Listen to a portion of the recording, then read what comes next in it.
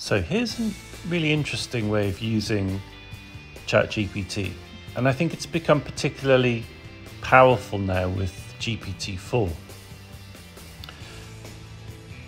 What you can actually get it to do is to summarize some more complex writing, but actually you can do it in really interesting ways. I'm just going to show you one way. There are lots of other ways of doing it, but I'm going to show you how you can take a piece of explainer text. In this instance, it's about existentialism, and turn it into a Socratic dialogue. Now, a Socratic dialogue, very famous philosophical technique where Socrates and a student would be discussing and debating a particular philosophical idea. Really very famous approach to teaching and learning philosophy, and it's really the foundation on which most philosophical inquiry is based. So all I'm going to do is this.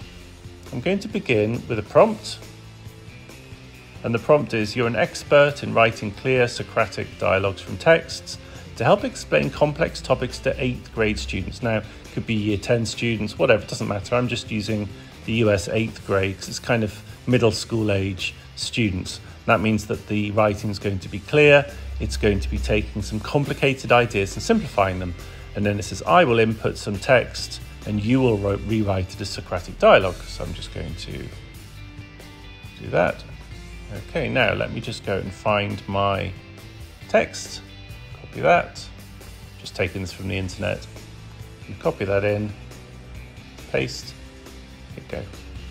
What it will do now is it will give you the Socratic dialogue. It's even saying young one. It even knows that it's talking to a middle school age child. And it says, I hear you've been pondering the meaning of existence. Yes, Socrates, I have. I'm curious about existentialism.